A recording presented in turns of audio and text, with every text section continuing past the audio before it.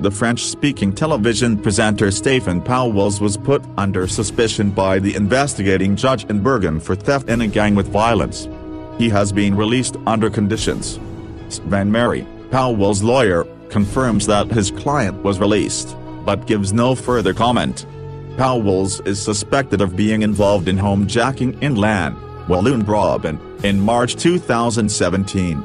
The research into homejacking is part of a broader study of some 20 homejackings and violent burglaries between 2015 and 2017 at various locations in Belgium, and to an extensive drug trade.